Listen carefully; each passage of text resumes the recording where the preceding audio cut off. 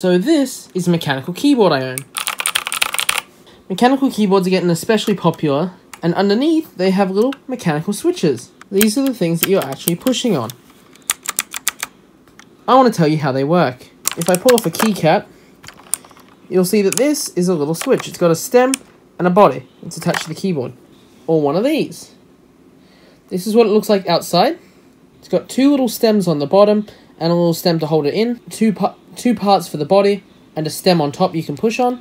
But how does it work on the inside? Upon pulling this apart, you will see on the inside we've got the stem, and that goes onto a spring. And as you can see there's a little metallic bit in there that connects to the two pins that are on the bottom. When you push down on it, it basically closes that off, connecting the two pins at the bottom, which sends a signal through the green PCB and into the keyboard itself that the key has just been pressed.